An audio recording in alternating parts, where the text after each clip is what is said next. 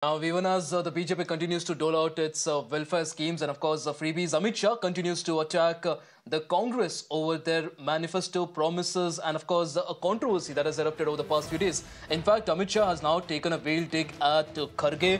In fact, this is in connection to Kharge pulling up DKs over the poll guarantees and the freebies. In fact, Kharge had rebuked DKs over the Shakti scheme. Amit Shah has now come out and said that unlike the Congress, the BJP does not promise the stars. All the promises that the BJP makes during the elections are within the state budget. Amit Shah has also further added that BJP promises only what it can fulfill so that the party president in the future doesn't have to apologize. So clearly there Amit Shah attacking the Congress over the freebie culture that he says has been pushed to the limit by the Congress.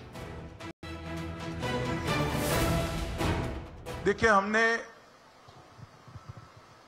देश भर में भी जहां वादे किए हैं गरीब कल्याण के लिए, इसको राज्य की आय, बजट के प्रोविजन और खर्च करने की सीमा को ध्यान में रखकर करा है। कोई ऐसा आकाशी वादा नहीं किया है जिससे हमारे राष्ट्रीय अध्यक्ष को माफी मांगनी पड़े। ये वादे पूरे होंगे और ये सब वास्तविक वादे।